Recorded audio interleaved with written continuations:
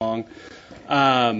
But we're going to jump pretty quickly into the exercise tonight, so I want to do a quick overview, and then we'll jump right into what that exercise is. So with this, at this committee meeting, we started meeting back in October, and here's just generally what we've covered to date as a quick refresher. We've gone over the long-range facilities plan. We've covered the plan of doing a multi-decade, multi-billion-dollar capital improvement program. And we've also talked about previous bonds and what their criteria has been and what they have included in their process. We've also talked about what our educational and facility needs are. We've had presentations on the facility condition assessment, the educational suitability assessment, and we've talked quite a bit about what the staff priorities are as far as scopes of work. We've also looked at some cost data. We've looked at ranges of what total need might be. We've looked at some sample bond scenarios. We've had some information and presentations about the conceptual master plans, and you actually have more data in your packets tonight on those items as well. And so today we're going to talk about staff options. In the coming weeks and months, we're going to get community input, and that's all headed to what we're trying to do is have an informed decision about what this bond package is. Real quick, I think this is something that Rita brought up. So it'll be good to go over with her when she has an opportunity here next week. Excuse me just a second.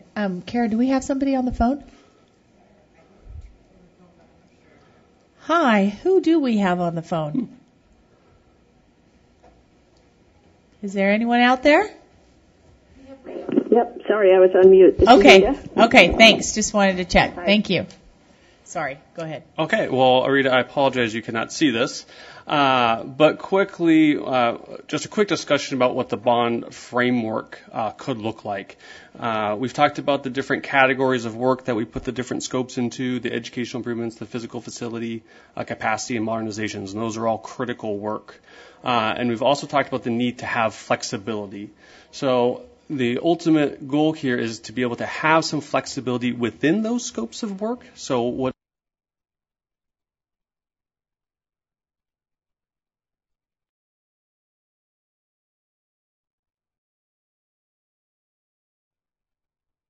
is this that we're hoping to have over this longer term bond. So what you have in front of you tonight are 5 documents that help you with the exercise. So I'm going to walk through those very quickly. Starting at probably what's in the back of the packet, you have a document that looks like this. It's the FCA overview. We had presentations on the FCA. We thought it might be worthwhile to give like a 2-page kind of primer on that with a little more data just to have as a takeaway. We have the larger, I think it's 9 or 10 pages, educational and physical facility improvement summary. So in all the options, you will see the staff priorities of the scopes of work that we've been talking about for several months. This is a little wordier version where it talks about why those are the priorities, what the needs are, and also gives some options as we go through the exercise that you might be able to do, sort of menu options for each. There's a high school conceptual master plan overview. This is just a very high overview of what the 3 options are for each high school, and then shows a budget breakdown for those and a recommended amount for those high schools. And we can talk about what those recommended amounts are and what we might want to change or is included in there and what is not included. We have a staff options overview. This is the Word version of the staff options, so it just gives you some more context versus just looking at the budgetary numbers. And then the big document is the 4 staff options. So what these options are, you'll see there's 4. The primary difference in each of them is the number of high school modernizations. There's option A, which has 0, B has 1, C 2, and D 3. You will notice that the specific for options B and C, there's not a specific high school identified. There's a budget amount to cover any option that might be there, but it doesn't say exactly which one that be. That would need to be a discussion and determination as well. But this is the document we're hoping to use to do the exercise tonight. So it has the different scopes of work. It has the estimated overall need the priorities that align with the educational and physical facility priorities that are in the other document, the overview, are noted there in the black and bold, whereas the blue is the other scopes of work that we think are important scopes of work, but haven't been specifically called out as priorities. Can I ask a question? Sure. So under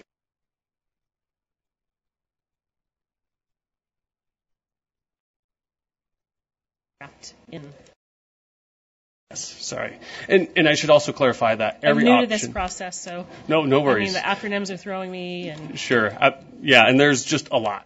Like there's so much here. So feel free to ask any clarifying questions. And I should also note that all the options include finishing the 2017 bond projects in Benson, which is the last of those projects, and the multiple pathways building as well. They are in all of the options. And I did have a question, seeing multiple pathways included on all of those. Is it to be assumed that there's construction efficiencies with doing the multiple pathways at the same time as the Benson work, or not necessarily? Yes, the multiple pathways project it's underway. It's in design. It is tracking effectively along with the Benson project. It's just called out separately here as two discrete projects. So we'll jump into the exercise, and please feel free to ask questions as we go through the exercise. But what we thought we would do is have people pair up, review the 4 options that are here, and then make changes to them if you deem fit to any one or all of the options. And by changes, we mean budgetary changes. So with the documents you have to support the exercise, if, for example, you wanted to increase the amount on one scope, for example, option C, under ADA, it doesn't have any budget in there. So if you wanted to add the budget that aligns with the option that is in option B, you would add $17.1 million, but then you would also reduce that from somewhere else. So that's the crux of the exercise, and then and then we'll report out after that once we went through that. So we thought we'd maybe give 15 or 20 minutes to go through the exercise and then see where we are at that point in time. Yes, Julia? I have a question. Sure. So there were some assumptions that were made about, let's just say either the 1 or the 2, because that's where you have a lot of play. So there was assumptions made of what to put. So, for example, somebody assumed that we needed, under the 2 high school options, $4 million for security and nothing for ADA. Mm-hmm. Like, what were those assumptions based on? So this is based Or who created the package? So all staff. So I'll just say collectively as a group we worked on this. And actually we figured you'd have some specific questions. And so we have these documents here to help you, but we also brought a bunch of people, smart people here that can help answer questions on specific categories of work. So, but what this is based upon the option predicated with the number of modernizations. This is staff's best recommendation at this point in time with the information we have. I'm open to suggestions from my colleagues here, but it almost seems like it makes more sense to me to do this exercise in reverse. So starting with the different categories and going through, the narrative here about how many roofs are failing within 10 years, what the underlying information that led to the staff recommendations, and maybe walking through that together, and then looking at the staff recommendations. Okay. Does that seem to make sense to people? I had questions similar to that. I mean, the estimated need is always, our facilities is always greater than what you have to spend on. But the assumptions going into, like, you've got all this need. How was it determined? And it would be helpful to just know the thinking process behind the numbers in the columns A through D. Yeah, no, that's great. And I don't know if people have had an opportunity, so maybe we can take a few minutes. So this largely lays that out. So it talks about each one of the categories of work, why, what that need is, and then what the options are. And I think it would be most useful to go through that document and then arrive at what the recommendations were. Because last time we visited this conversation, it was just the information was being put forward in each of these areas without necessarily a recommendation. Like, okay, Don, if you don't get the whole enchilada, then what are you recommending as the necessary infrastructure improvements on the technology side? And walk us through that. Yeah, I agree. And then to okay, column B has $5 million for operational projects. Column C has 0. What's that mean on the ground? What's that mean for our students? So we start to get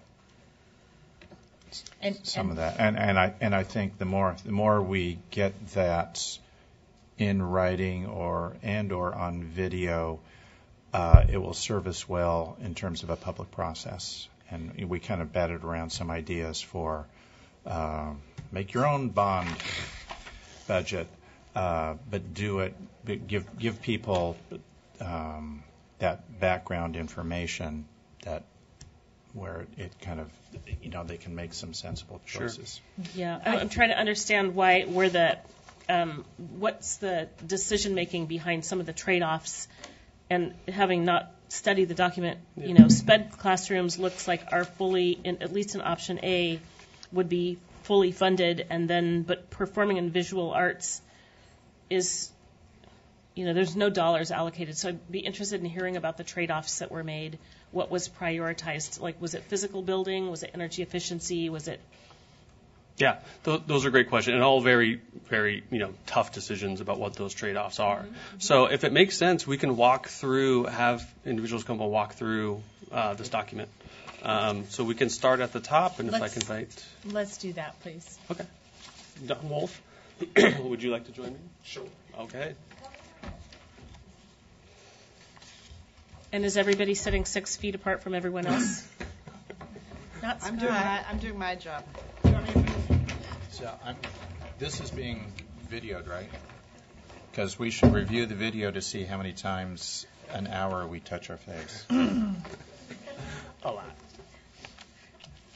The document? There you go. And I recognize that you guys took a lot of care in composing the packages and making them balance, because within any one category, it's easy for that chief to make recommendations about what's necessary. But then the real hard part that you guys have, and then that we have, is the balance. So I don't want to, we don't want to pit anyone's needs or area of expertise against anyone else's, but I think it's beneficial for us to walk through each category. Just for the record, we're not letting them be socially distanced? Yeah. We have been close enough the last 3 days that at this point, I'm not sure that any social distancing here is going to have any impact. I just wanted to be sensitive. Okay, that it but wasn't. Appreciate that. So I do want to say we're engaging in some, not gallows humor, but sarcastic humor, whatever. Everybody here is taking the virus extremely seriously. Mm-hmm.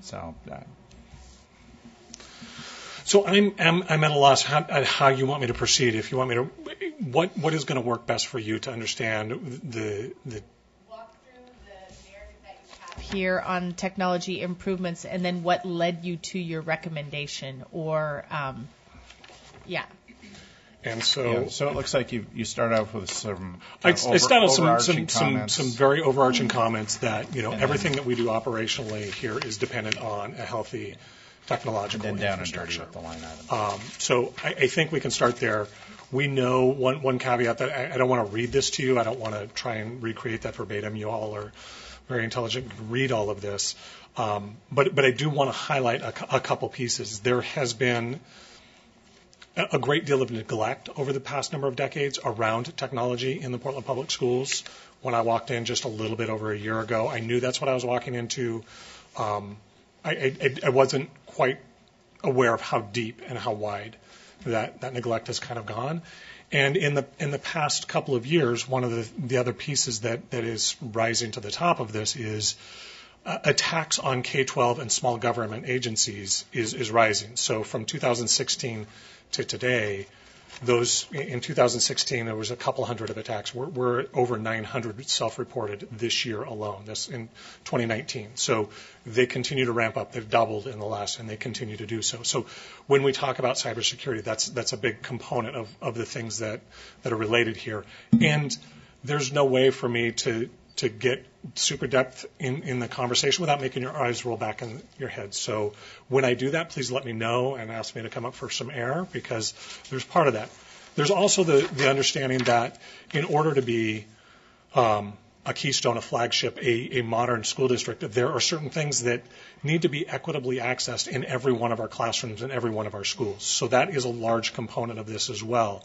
When we talk about infrastructure as one of the big buckets, but classroom modernization. We've done a spectacular job on modernizing some of our high schools, and we started down that path, but there's a whole slew of our schools that don't have the basic elements of a 21st century classroom, a projector, a computer in every classroom, voice amplification, those wireless access throughout the building. With the majority of our buildings don't have those. So that's a major component of this. And the other pieces are talking about some of those operational projects, some of those things that we need to do to make it better. So when we talk about having digitized records, not having a warehouse full of records that should be digitized so we can easily access them, that's when we get into the operational components. And additionally, there's another big bucket of money that's called professional services. We don't have the staff on, if we've got a big bucket of money, we're still going to have to go out and hire people temporarily to help us implement these things to get to a point where we can negotiate over the next 8 years what a general fund allocation looks like to help support and maintain those in an ongoing effort. So that's the overall piece here. Without a doubt, you will notice when you go through my numbers through option A, B, C, and D, the infrastructure components don't change, because we can't not do any of those upgrades. We can't not address our switching hardware that is 10 years old, our wireless access points that we do have that are over 10 years old that are a security concern, the connectivity pieces that we need, a phone system that is going to go out of support relatively soon, which is our number one component for life safety. Director Bailey? It's 62 million, 67 million. Is that a typo? No, that is not a typo. If you notice that what I did, one of those big components is security, and so cybersecurity. And so that $5 million, rather than that lived in the first two efforts of operational. But again, when I built this, I didn't realize we were going to build for 3 different exercises. And when I looked at things, okay, what can we get rid of, what can we not, is that cybersecurity element is critical for the health and well-being of all of us here. So I moved that out of operational projects into infrastructure. I probably should have started there, but we had seen some of those numbers, so that's how I manipulated it. So that's why that one jumps up, because I don't think it's one we can ignore. So you just said fairly plainly that the bare minimum for technology infrastructure is $65 million. 67. 67, right. 67, call it. Mm-hmm. But that doesn't get us to any device refresh. That doesn't give us any of our classroom modernization, any of the enhancements that all of our students should expect to see when they walk into a classroom. So, and that is, when we did that, the big drop-offs that you will see in the classroom modernization is mostly on, do we implement a one-to-one program, 6 through 12? Do we back down from them? What is the type of device? We're looking in our first flight of looking at our 6th through 12th graders if we're going to go one-to-one. There is specialized when we talk about all the CTE efforts. We want to make sure we can support that in a take-home type of environment. So we've got a Windows laptop. When we go to phase 2, that moves down to a Chromebook. And we start looking at smaller numbers of devices that we move into K-5. And one of the many benefits of that would be if we ever ended up in the absolutely unforeseeable and odd circumstance of having to go to online learning. Mm-hmm. Many of our students would already have devices. So yes. So Go ahead. I was wondering the same thing. How much of this budget is, good to have versus it's a little bit of forward thinking and resiliency planning for? Well, resilience? you will notice when you get into the breakdown of the spreadsheets that I put together, I'm not sure if they're in your packet or not, there is a refresh cycle. So we start out, and in the middle of the bond, we refresh those devices. Because this is an 8-year one-time lump sum of money, and a Chromebook or a Windows device of this quality is about a 4-year device before they need to be changed out and refreshed. So we built in a refresh cycle in this bond, hoping that at the end of this 8-year cycle, we would be rolling into another bond cycle where we would refresh at that point. To Director DePass's point on operational resiliency beyond student hardware, can you talk about the enterprise systems that these proposed resources would enable the district to maintain operations continuity? Yes, there's aspects of that in the infrastructure pieces when we talk about refreshing our data systems or where we move them. Our phone system, we've absolutely got to replace, and that's a key component of our infrastructure. We will be building in right now with our E-rate and that sort of thing. We're building resiliency for our bandwidth and how our networking is consumed, but we also have to build that same sort of resiliency into the switching fabric that we put out. So when we talk about the infrastructure there that is dual redundant power supply and be able to go in both paths that we're building into our fiber infrastructure, that is a key component. What's that? Yes, and getting to our enterprise software, our ERP. Well, I was just going to say, so that $62 million does Doesn't not even include the include that. ERP. It does not. So nothing for finance, nothing for human resources. No, that's a separate line item altogether. And go ahead. I was to say, what's the division on some of these between the sort of the hardware, the devices, and professional services? I'm not sure I'm following your question. What's the division? So these all don't get installed just on day one.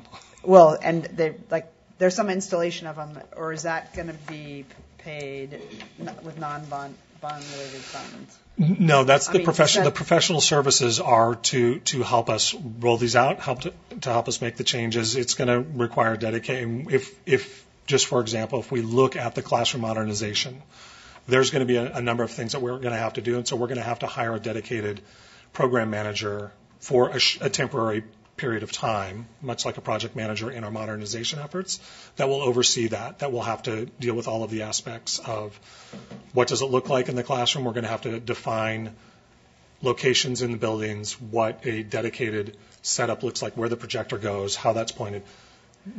It's right. Those pieces. So what I'm trying to figure out here is do you have it divided out by here's the infrastructure between those three big buckets and the professional services? We spend, in my professional life, a lot of money on the sort of like tech infrastructure people to build it out. And so I'm just curious, what is the percentage of, or just roughly of, between the actual hardware that you're buying or... Is implementation services the professional services? Yes. Okay, so but I'm not a seeing... separate line item. Where is that? 22, 16, or 13. Yeah, it's about it's the seventh one. Oh, implementation services. Okay. Got it. So is that, I'm sorry, just to continue on that. No, that's... If, depending on each of these packages, it's scaled to the size of the project. So actually, you don't get that much project savings by doing less. We don't. You have a basic infrastructure of people that you need to roll this out. Okay. Yes, we absolutely Great, do. thanks. Is it at 44% of the total cost? I'm trying to read. So the technology implementation services includes the people part of the tech. Project managers? Yes, implementation. The people that will be installing the switches for us, the people that will be helping us roll out a phone system, the people that will be configuring the switches, pulling the new fiber inside our buildings that needs to happen, all of those pieces. We will have to rely on outside resources to do that, just because our staff is not equipped to do that. Right, it's specialized. Okay, so the first line item, CR modernization, classroom modernization, Yes. 3 options. I assume it's more classrooms, less classrooms. No, I did not. I chose to do it a different way. It's number of devices.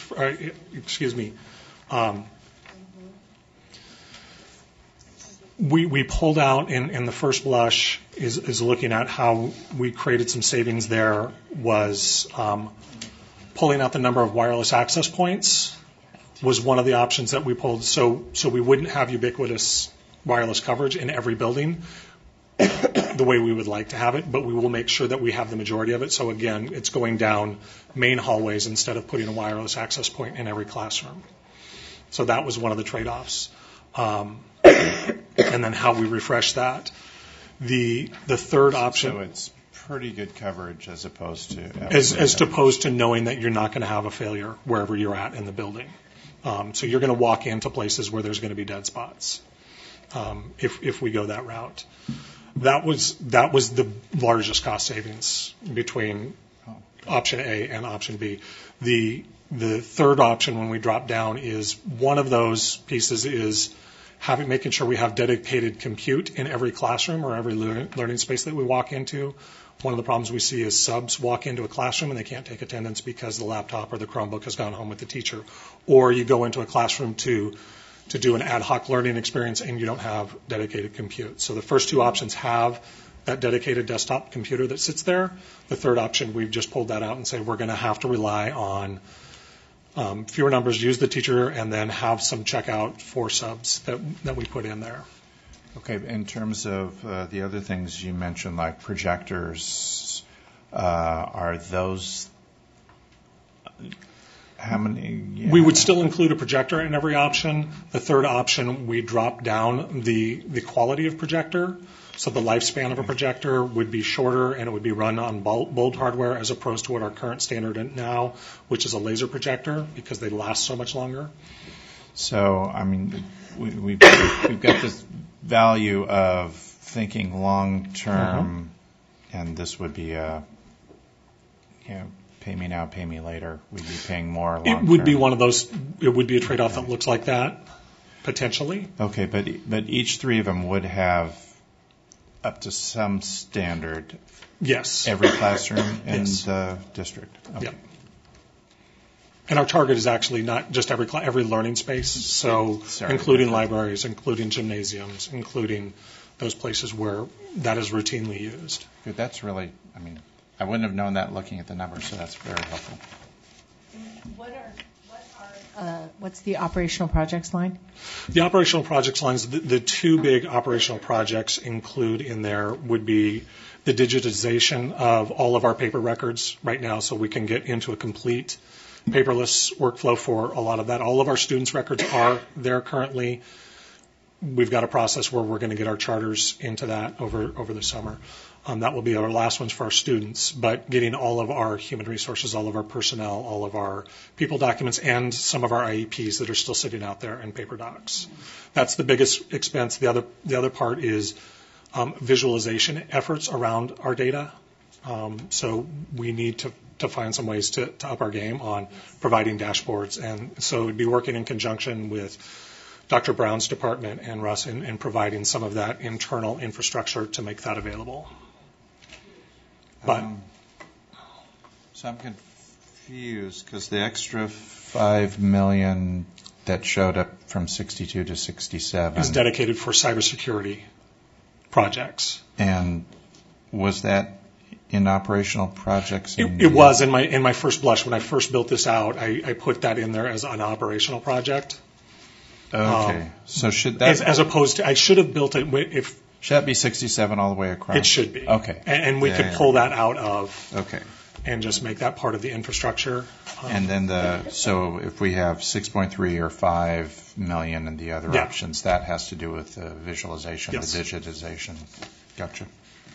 Does anybody have any other questions on the technology piece?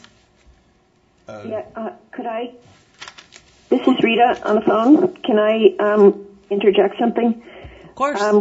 Going back to what I think I heard that, and I think it was for the classroom modernization, that the lower number includes using technology that would have a higher cost over the lifetime of the devices. so the difference between, upfront costs versus longer term. And that strikes me as a potentially significant thing that that the board ought to take into consideration.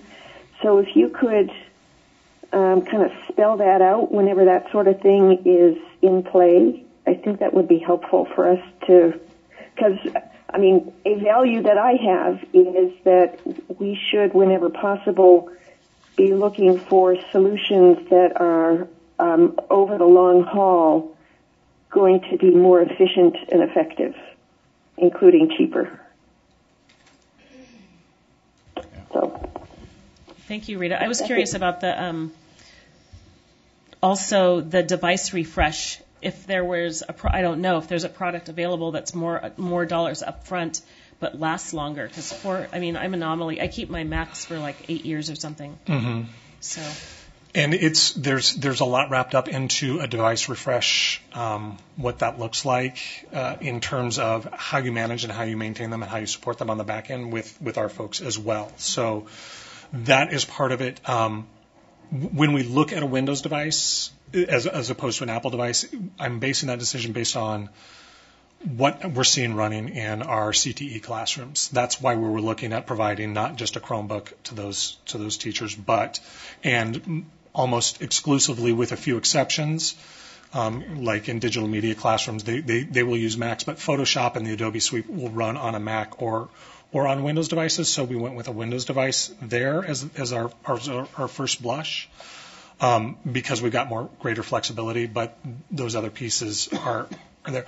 With student devices, that's a lot of wear and tear. That's a lot of, and still we're at best we're still at an $800 device, not a $1,200 device. If we look at that we know we're not going to get through all 8 years on one device with our students being passed around. So where is your trade-off? So I tried to find some middle ground where it was a reasonably palatable number that we could refresh at, and also provide the functionality that our students need and deserve. Questions on technology? So, just the device refresh options. I don't want to make an assumption about what those different options mean. I set them at a 4-year device refresh option, just because it's an 8-year bond. That's a really nice number to start here and then go 4 years.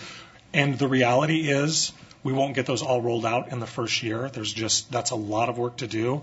So that buys us a little bit of time, because that probably means we're buying the second refresh in the 7th year, possibly, the 6th year in some cases, or the 5th year in most of the cases. So that rolls us into the next bond when we're starting to look at what our next device, where the next pot of money comes from for our next device refresh. But $70 million versus $40 million, what's... From the top end to the bottom end. Again, moving from a Windows device to a Chrome device, that cuts that cost in half, and then lowering the numbers. So we stayed at 1-to-1 in option 2 in grade 6-12, but at a Chromebook. But we cut down the numbers. Instead of a 2-to-1 ratio, we're looking at a 3 or 4-to-1 ratio in our elementary schools. Option 3 takes that way, way down. And it moves us not to a 1-to-1 in grade 6-12, but more at a sufficiency model.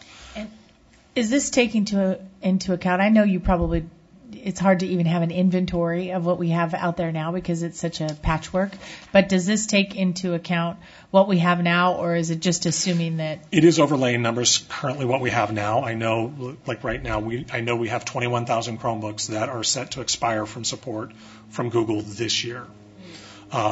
We have 37,000 Chromebooks out there in the wild right now. We have overall about 50,000 devices out there running around. So wow.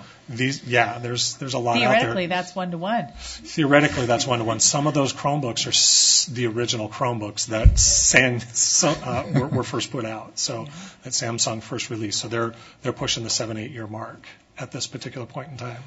They continue to function, but they're not receiving updates, which is problematic on a number of levels. So can we get some concrete examples of this means that in the classroom with this option, you can do this that you couldn't with this option and couldn't with that option? We can certainly put some ratios together for you. I can bring that back and So yeah, what the ratio translates into, in my fourth grade classroom, if we had put this much money in, that means I'd have these devices. That means I could do this with my students. Here, if I want to do kind of the same lesson, it means this, and here it means we're all in an abacus, you know. Right. I prefer a slide rule, but yes, absolutely, we can work to provide that for you. You're really dating yourself now. But I think that would be helpful. Okay. Anything further on technology? Our next piece is curriculum. I'm guessing that's why Sarah Davis is here. Curriculum is a little easier, I think, because the options are just more or less of the same. That is correct. Rather than... Or I guess the nuance would be option B, we actually look at eliminating content areas, and then option C, we look at reducing slightly across all of the content areas. So having... So A gets us to a point where we have up-to-date and standards-aligned instructional materials across all of the content areas. And then option B prioritizes in alignment with the board goals. And then option C kind of looks at if we didn't fully get everything, but we at least had something across all areas. I forgot to say thank you, Dawn.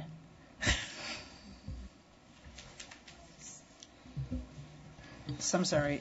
So option B, the $32 million gets you said aligned against our goals. What specifically does, I know what our goals are, but crosswalk to the curriculum for me. So within the board goals, mathematics and language arts are higher priorities. And so if you'll see in option B, so mathematics and language arts adoption materials are still there, but social studies and world languages fall out. And so it was just kind of like in terms of, and then with PE and arts also as part of the well-rounded education and aligning with state ordinances, and so that's it. We didn't just kind of choose and pick. We really looked at, like, if we're going to do option B where we do some content areas and not others, then aligning that with both board goals and state priorities. But it would be K-12 across the district. Yes. So it wouldn't be like we're going to do this cluster. No. Okay.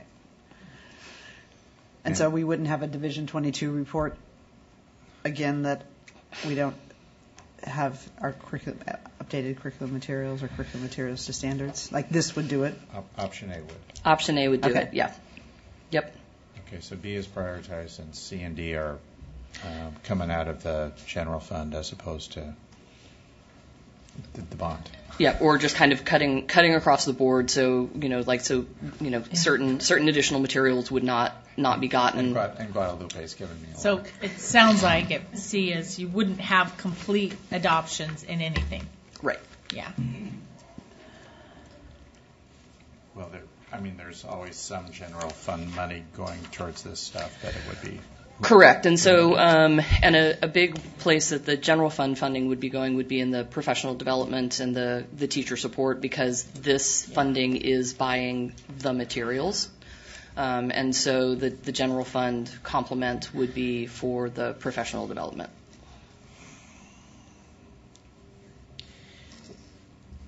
Any questions on our curriculum options? I think that's pretty straightforward. Okay. Thank you. Special education. For special ed, we'll invite John Lyons, who's been working with the special ed department. You did have an elegant plan for this meeting, but as far as I'm concerned, I think this is working well. Whatever the need is, we're happy to accommodate. Hi.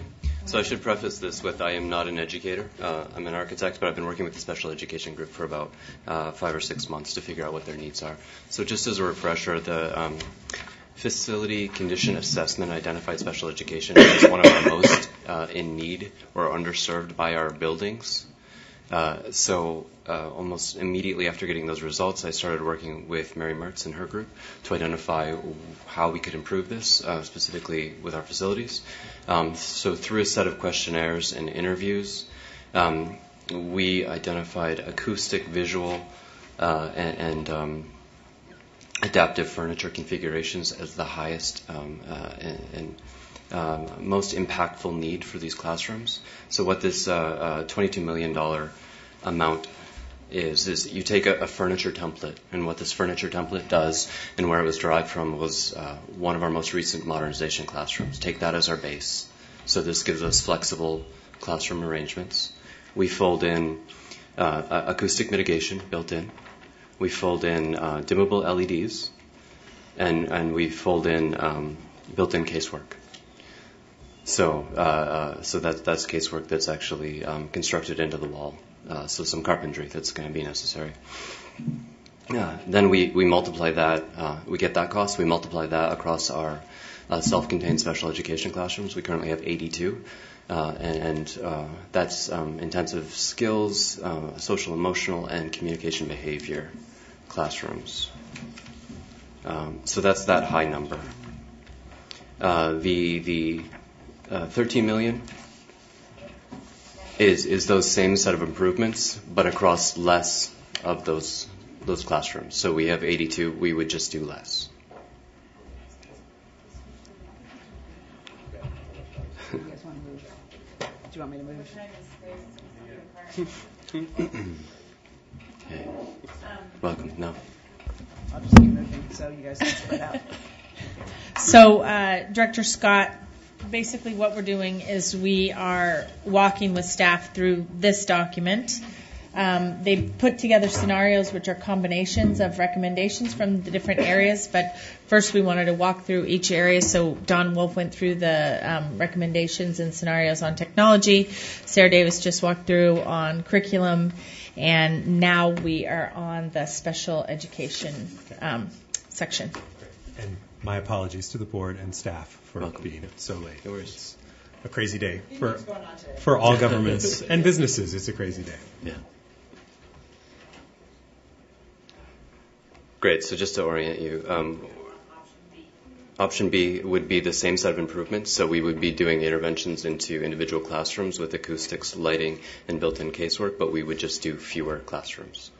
And then option C, the $4.5 million amount, that's just the furniture. So we're just talking about furnitures, fixtures, and equipment for that option. And again, that number is derived from one of our most recently completed modernizations. We took the equipment from that room. The amount was something like $16,000 just for the stuff. And then we're taking that amount and multiplying it across our current SPED classroom. So. Do we have a different spreadsheet version? Yeah, I was looking for that as well. Because I've got 22.3 million in A and zero for the other three. Right. So I'm referring to this document, the options outlined there. So. And my question would be, Gotcha. like option B, how would we make that determination between classrooms? That's a great question. So the educational suitability component of the FCA ranked individual classrooms. So we have that data array. I assume start at the bottom and work our way up.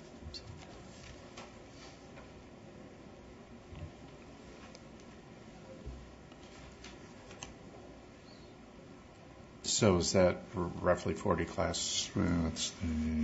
Roughly 40 classrooms. That's about right, yeah. And can you talk about how they were prioritized? Which You were, said they'd start at the bottom and work up. so. Yeah. How would we? How was that? What determination? How was determined which of Great those question. classrooms would be prioritized? Great question. So the educational suitability began with the items that were outlined in our ed spec. And each classroom in the district was evaluated against those standards and basically given a score on those standards. So some obviously did better than others. So, yeah.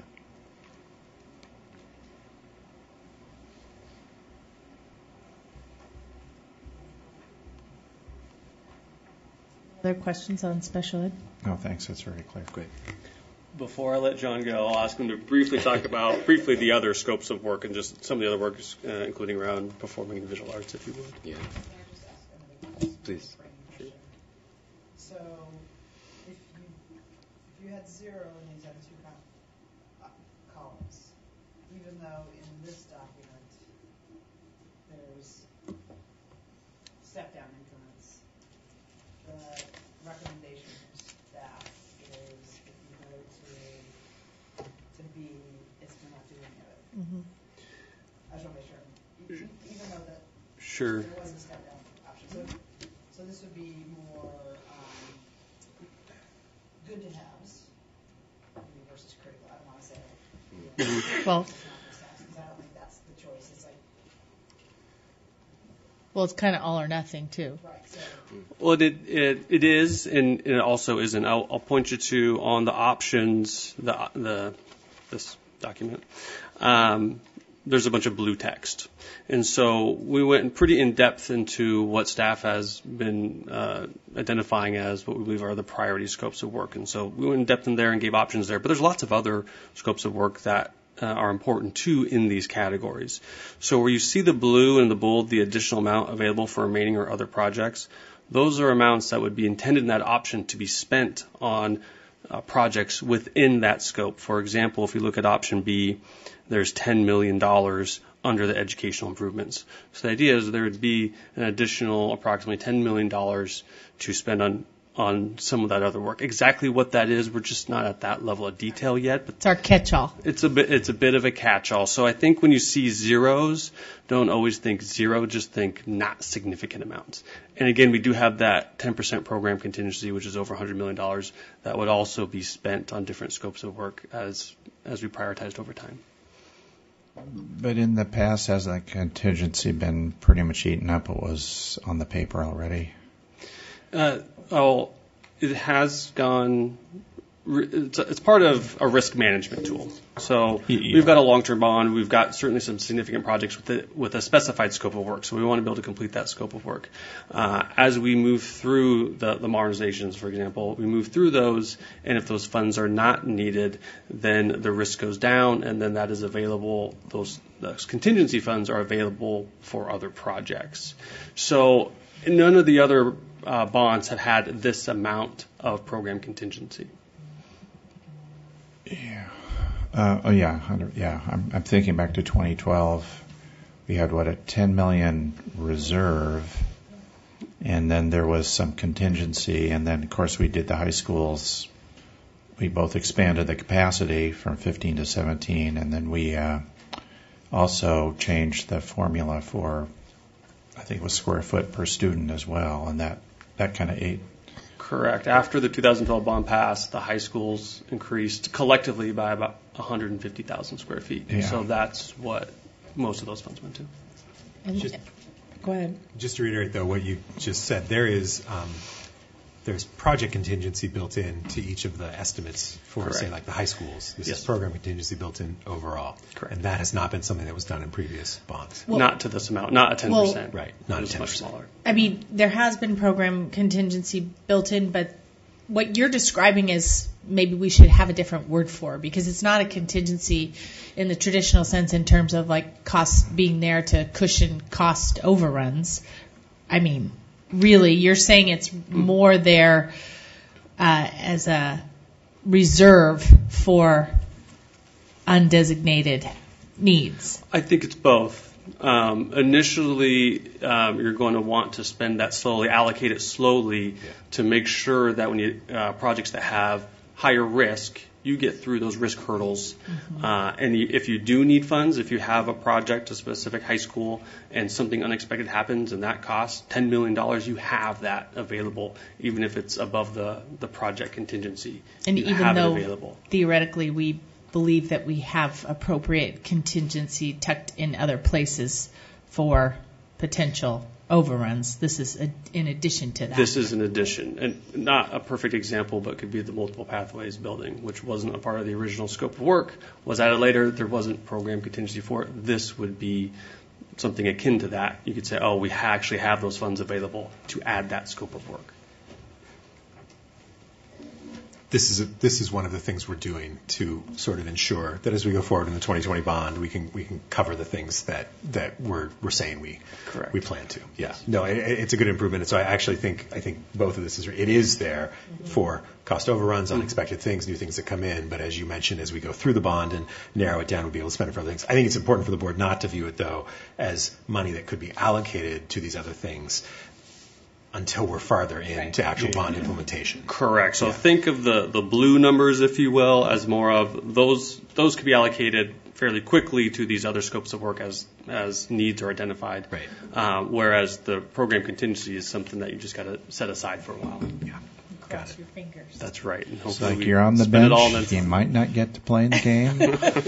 That's right. But you never know. I'm trying to help Julie understand with a sports analogy. Okay, real quick, if you would. Yeah.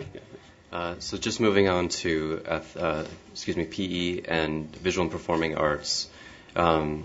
So PE, just to remind you, was another program area that we found to be underserved by our facilities. There are currently 9 schools in the district without dedicated gyms. So gym programming is happening in gymnasium, cafeteria type situations. So the avenue forward that we'd like to pursue, or that we discussed with academic leadership, is first option would be building out new gym space for these schools.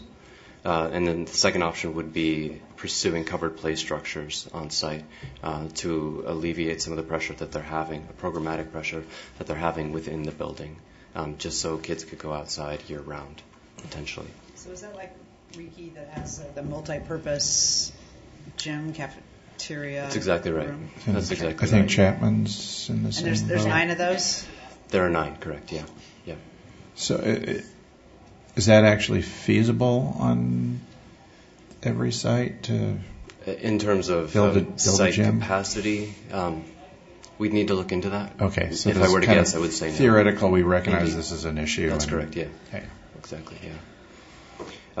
So that's why we've been exploring the need for covered play structures. There are currently 46 sites in the district that don't have play structures or outdoor covered play structures right now.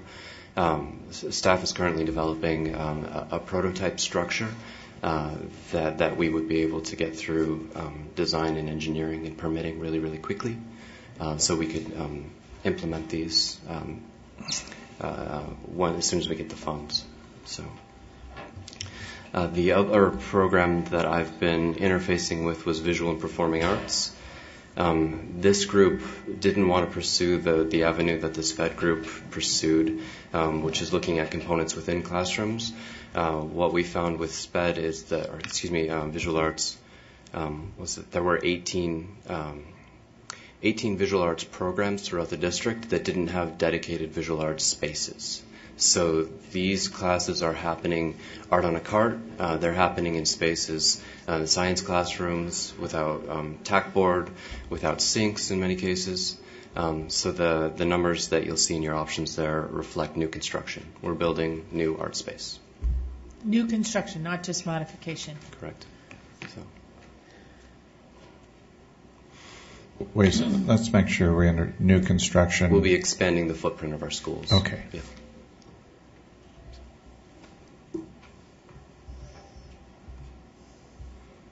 Okay. Thank you, John. Yeah. And if there aren't any other questions, we'll move on to the physical facility improvements.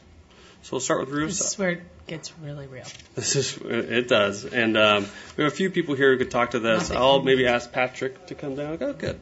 And I'll start talking, but Patrick, you can I guess by fill that in I the mean details. there are no small money options. There are no small money options here. Roof and the roof mechanical systems are certainly two of our most critical needs. The FCA has provided nice data, kind of high-level data. Yes. Sorry, just one sec. Rita, we didn't really give you an opportunity to weigh in there before we move on. Did you have anything? No, that's okay. Go ahead. Sorry. Thanks.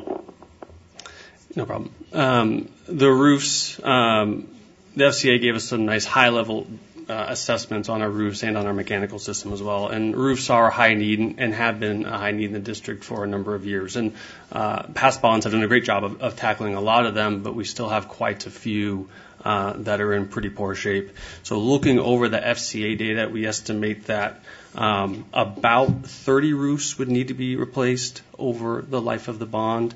The FCA itself, if I'm looking here quickly at the options, identifies approximately 30 that would likely require full replacement in 10 years, but 25 of those within the next 3 to 4 years.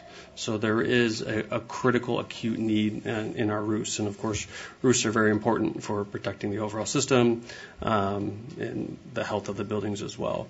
So we gave 2 options here. The first option, that $182 million, is the estimate for addressing approximately 30 roofs over the course of the bond. Some systems, roof systems, will perform better, some will perform worse, so it's unlikely we would hit exactly 30. It'd probably be more that we would do somewhere in the ballpark of 20 to 25 replacements, and then targeted improvements at other roofs where they need a specific component or a piece of the roof replaced, but not the entire thing. So it's not that holistic where we know exactly what those roofs would be, but we have a good idea. Do we have reason to believe that we could actually contract that work and get that much roof work done? We do. We estimate that. I mean, that would be 3 to 4 roofs a year. We're doing roughly 3 to 4 roofs right now, which is a challenge. And certainly with the market, we don't get as much competition as we would like. But considering what the need is and what we've been able to do in recent years, we think that we could complete that. I think that market's about ready to change. It could change dramatically, yes. Oh, and that's like a symptom of the underneath. Yeah. Patrick, anything to add on roofs? I think you explained it pretty well.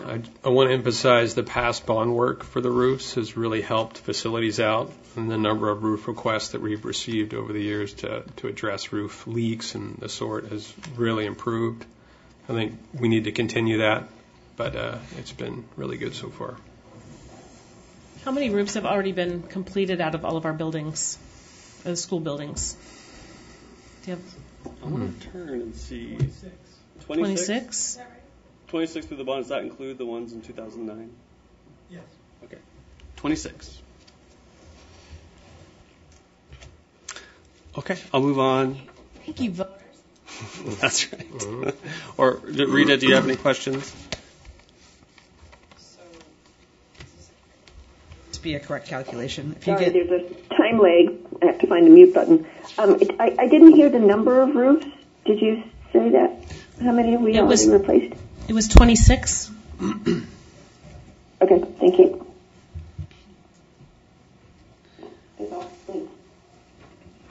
Yes. So just want to check just a general assumption. So if you get 30 roofs for $182 million, over time, you could, say if you had more 8-year bonds, over 25 years, you could you would be in a cycle of getting all the roofs done. Would that be kind of a sustainable cycle? I think I understand your question, and I think the answer is yes. With roughly 100 buildings, say roofs last 25 years, you're doing roughly 4 roofs a year. We've done a lot of them over the last 10 years, so that's what we're seeing the FCA we had a little bit of a bubble. Right. Yeah. Yeah, because I was just thinking of like if you think about like an ongoing capital plan, just having the 180 million, so you're doing these cycles, and then you're never like, hey, we're trying to catch up again, or Exactly. Yeah. Yeah, the sequence of 3 to 4 you're being able to do that is when you got 100 roofs, that's about the right number. Okay. Moving on to the mechanical systems. Mechanical systems are a challenge to determine exactly when they are not performing well, what that is, being able to estimate what that fix is and complete that fix. And so I'll just preface with any large mechanical system that we would go after, we would have a mechanical engineering firm come in, assess, identify exactly what needed to be done. And the text here talks a little bit about that. That said, our mechanical systems are one of our, if not our number one biggest facility need. We've had over 6,000 work orders related to mechanical systems just last year.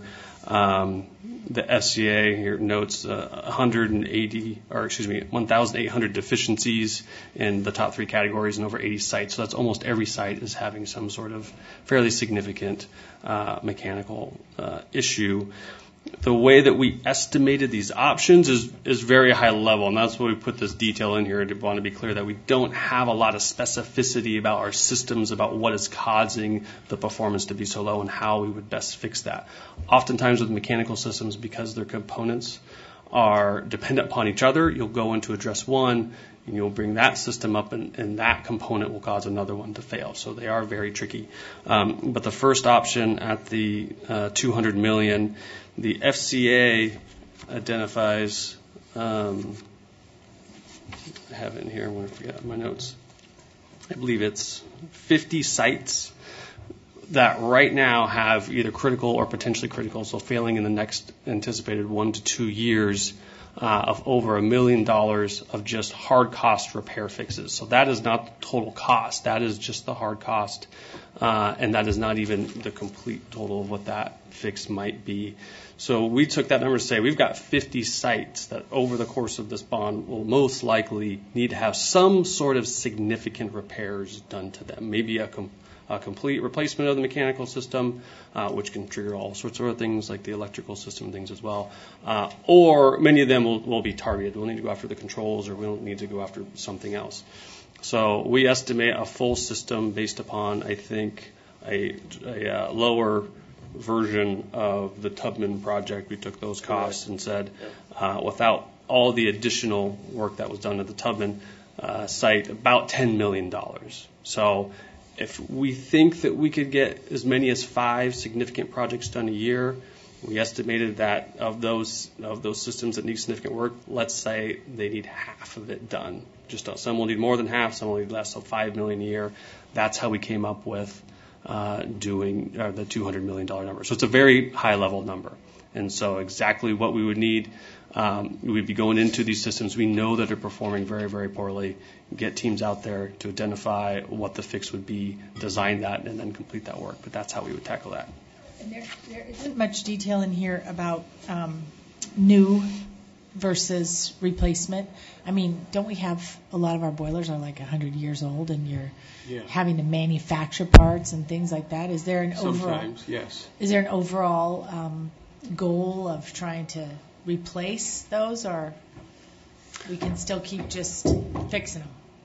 I think if it was up to me, on the facility side, we would replace our mechanical systems with brand new systems, high efficiency boilers, new control systems, the whole 9 yards, and get rid of the boiler with the steam systems, because we've had a lot of steam leaks recently, and I think over the past we've just seen that curve go up.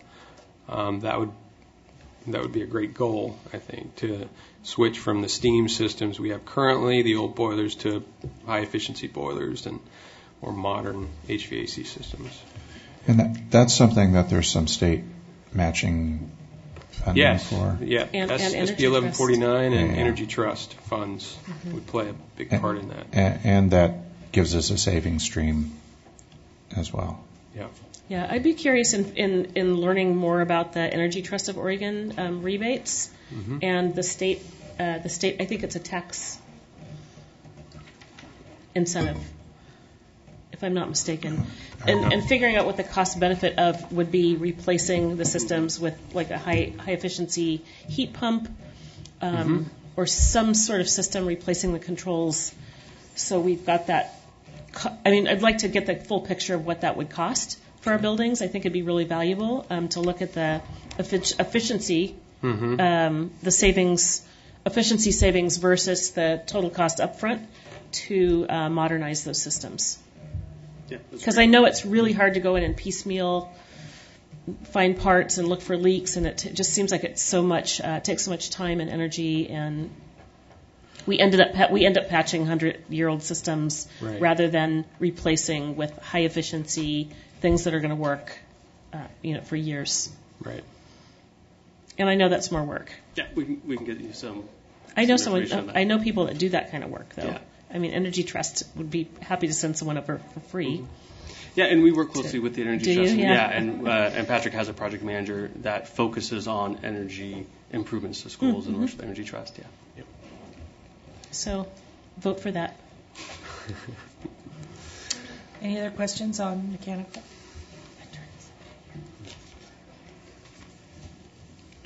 All right. Thank you very much.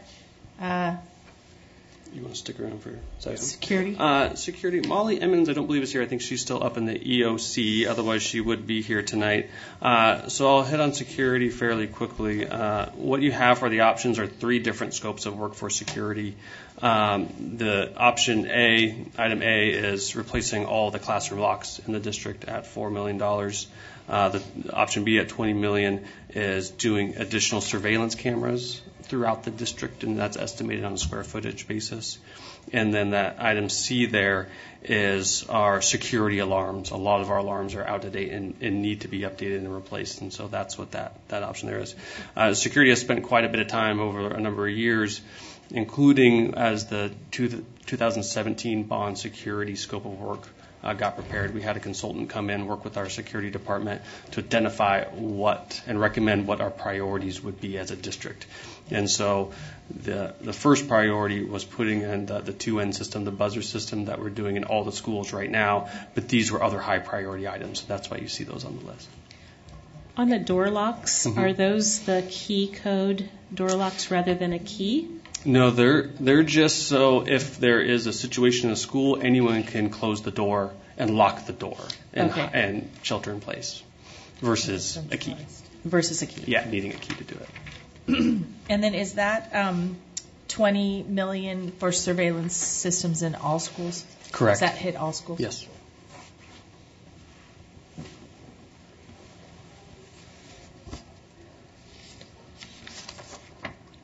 Any other questions there? Security systems? Seismic. Okay. We'll jump into seismic. Seismic is also one of the most significant needs in the district. The seismic scope is not a part of the FCA, but we do have some other seismic assessments, some older work.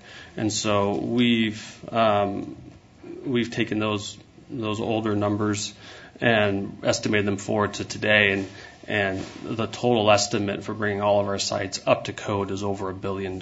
So we know that this is expensive work. We know it is very dirty and time-consuming work, and often, bringing a school up to code can't be completed over a summer. We'd have to look at swing sites if we were going to do just that scope of work. But we did look at a few options that we thought could be achievable through this bond, and I will let Patrick walk through those real quick. One sec. Can I interrupt for 1 second? So is the current code level 3 or level 4? Current code is level 3, so any of our new buildings meet the level 3. Level 4 we talk about quite a bit is also known as immediate occupancy. So our new high schools that we are designing and constructing right now have a portion of the school, a gathering space that is seismically, structurally up to level 4, that immediate occupancy, but the entire building meets the level 3.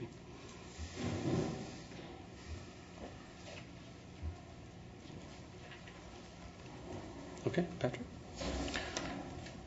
So you'll see 3 options there. We'll start with the $66 million option, which is fully retrofitting up to 9 of our smaller schools.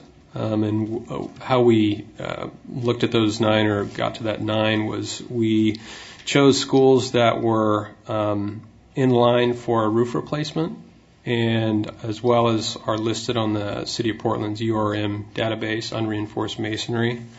So if they're on that list and they're scheduled to get a roof replacement out of this bond, then we want to be efficient and target those for a seismic retrofit. That's how we looked at it. So in conjunction with, but this cost is additional too? Yes. The roof, yeah. Was there any geographic consideration there so that seismic work was done kind of geographically distributed? So there's, well, the URMs, I don't know what's in that database. I've never seen it. I was just curious. It's strictly just based. Earthquake, is there geographic distribution? We didn't look at that. Maybe the city did, but we just looked at the URM schools listed on the URM database from the city, as well as sites that were scheduled to get a roof replacement. Do you know how many sites are in that URM database? Oh, I think it's 20. 17 to 20, something like that. I could get you an exact number, though. And do you get some seismic benefit with the roof replacements Yes. themselves without this additional Yes. work? So the roof work that we have estimated also has a seismic component to it, which would be you'd be laying down a plywood diaphragm on the roof and then tying that diaphragm to the walls so they'd act as one if a seismic event took place. But So that's at roof level only. So only at the roof level. only at roof level. Yeah. I'm sorry, I forgot my question. Is that seismic work included in the roof estimates we just looked at? Yes. Okay.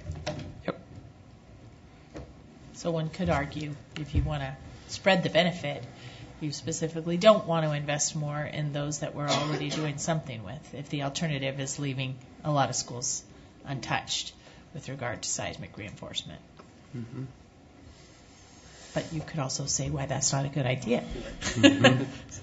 So I apologize if I'm, or maybe you're about to get into it. If you got more to go through here.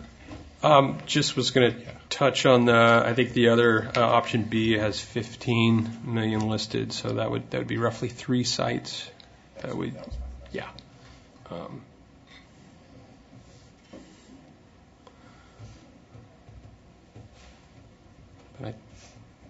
But everything here is, each option here is in conjunction with roof replacements. So that tells me that you guys think it's not a good idea to invest in seismic work in our schools that aren't getting roof work. The theory is like, let's take care of the ones that we're going in and do them right, as opposed to spreading the benefit more widely. The seismic work is very invasive, so need to keep that in mind. If we're going to go into a building, you're going to be touching a lot of the building, big impacts. And so if we're doing roof work already, it would be efficient to do it all at once. If you're just going into a building and just strictly looking at doing seismic work, that was one consideration we looked at. I don't know if that answered your question, but.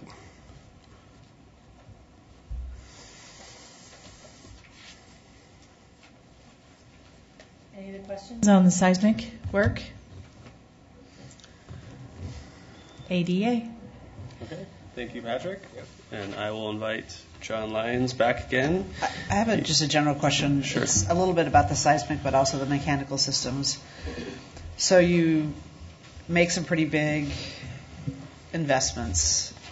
Does that, I'm trying to see how that interplays with just, say we make a big investment in a building that's fair. So we put a new mechanical system in, do some seismic upgrades. Does that mean that they kind of moving more to the back of the full modernization list? Or, how's that calculation or that matrix get set up? Because you're now going beyond just, I think some more basic improvements. Yeah, that's a great question. In the long-range facilities plan, it makes a specific note about being prudent about investing in buildings that could be modernized in the near future. And so we've always looked at high schools about that. So we've been cognizant of when we're going to do a significant improvement in a high school that hasn't been modernized, that improvement could be taken out in upcoming years. So I don't know if the perfect answer is, that comes into play. That said, certain systems are so poor we have to do it anyway. Wilson got a roof very early on 2012 bond. I think it was in the summer of 2013, if I recall. Cleveland got a roof as well, the most of it. So that does come into play. So you got to kind of weigh what those options are, and also, knowing that a future bond is, has to be referred by the board and has to be approved by voters. So it's weighing all those variables. So maybe it's part of a formula, but more art than science. Yeah, I think it's a little bit of both. Okay, thank you, Patrick.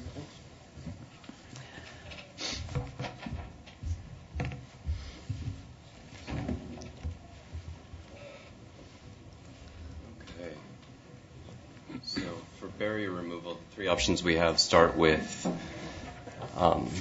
district-wide main level accessibility. So that would be removing all barriers from the site moving into the first floor of the building.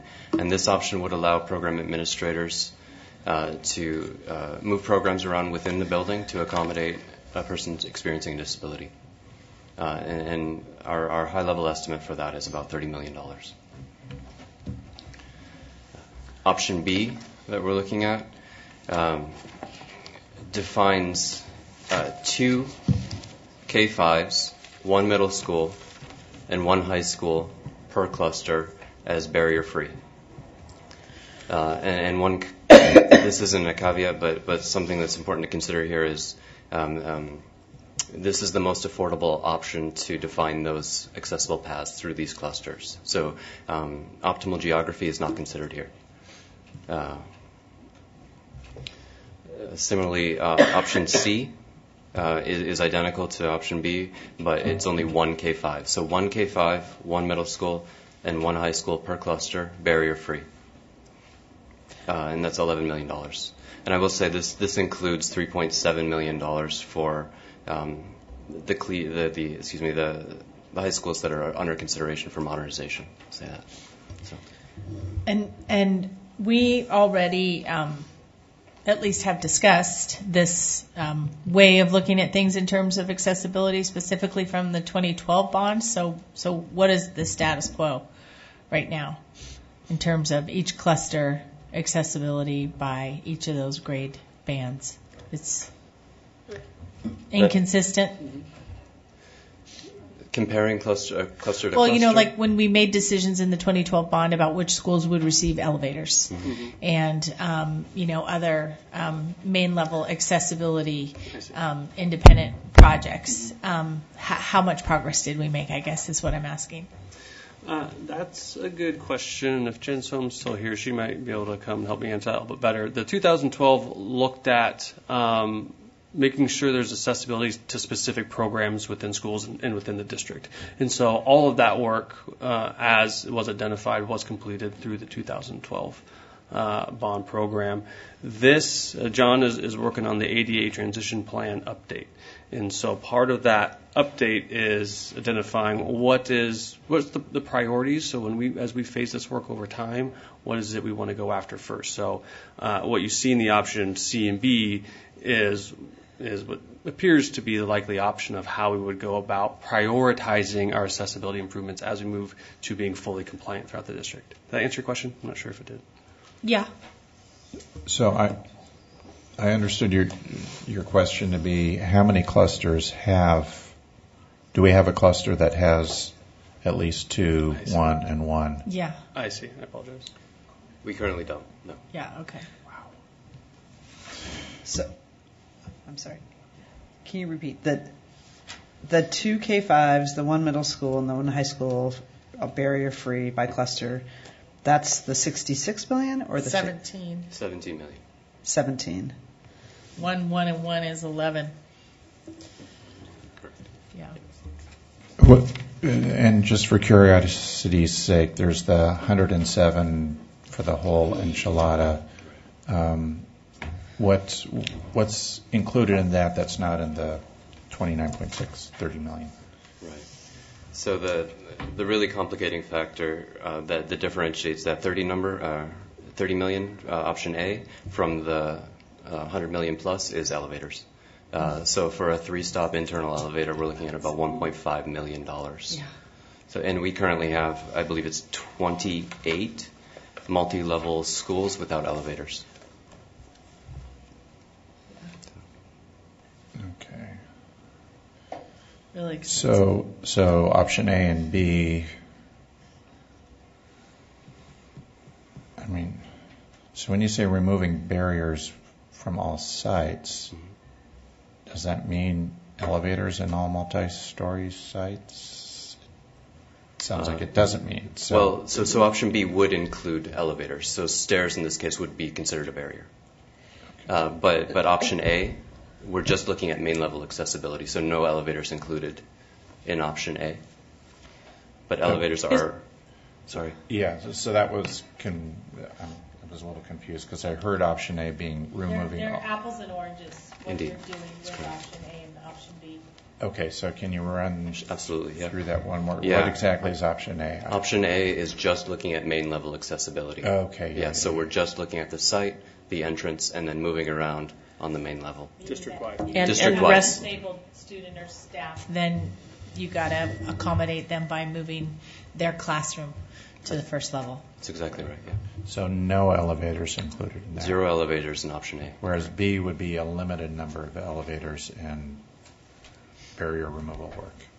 Does the removing barriers on that first level meet the ADA, requirements? In other words, if there are several classrooms and there's an easy way to get in and out of the building, an accessible way rather, and there are several, gender-neutral restrooms that have the turning radius and all that, does that meet the ADA requirements?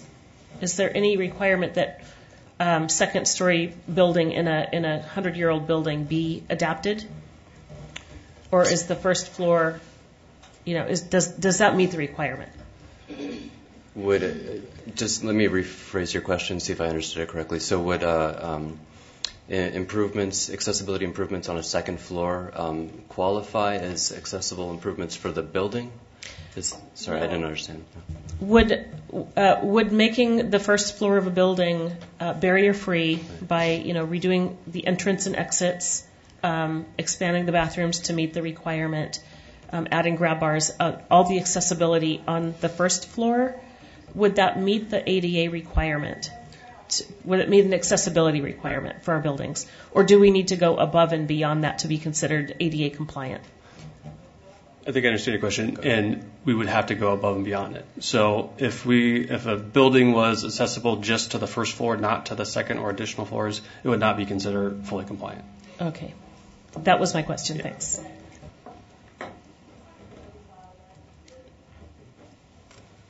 Questions? I just want to follow up on that. It would be considered partially compliant, though, right? And so, correct. I mean, this is a tricky area in terms of, it's a tricky area in terms of the question would be if someone were to challenge it, right? And again, there's not a bright line test necessarily in terms of, if we were accommodating, it is possible that for a challenge we would succeed. It's possible we would not. Am I right about that? Yeah, I think maybe the distinction is functionality. Can you be accessible at the first floor and still be functional? Arguably, yes. Do you meet a code requirement of being fully accessible?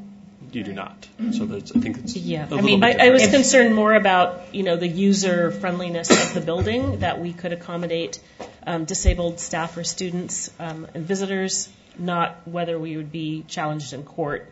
But would that meet the requirements for providing accessible space for learning?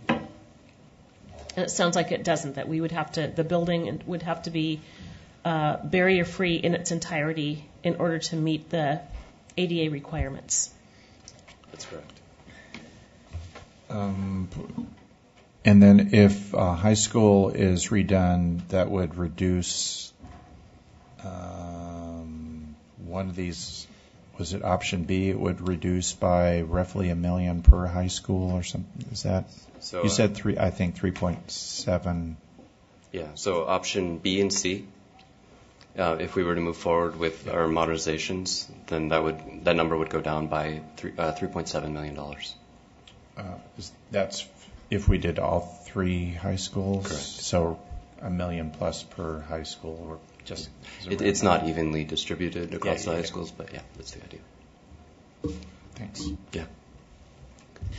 So we took all our time which was super helpful, I think, the way we just walked through that. I think it was necessary, but we took all our time without reviewing the staff recommendations, which last time we met, we said the purpose of our next meeting will be to go over specific recommendations. So, Director Scott, chair of this committee, it's 6:00, which I know your internal bell goes off. So. Well, yeah, but I was 45 minutes late, so we have plenty of time to continue. I'm sorry. As far as I'm concerned, we can continue. Very bad joke. I would defer to you in terms of, does everybody have time to go through the packages, the scenarios, as you put them together to hear the rationale behind them, and I think this is a completely different conversation than if we had done it before we had the level of detail that we just walked through. So I would love to have 5 more minutes to go through the blue stuff for this section of it.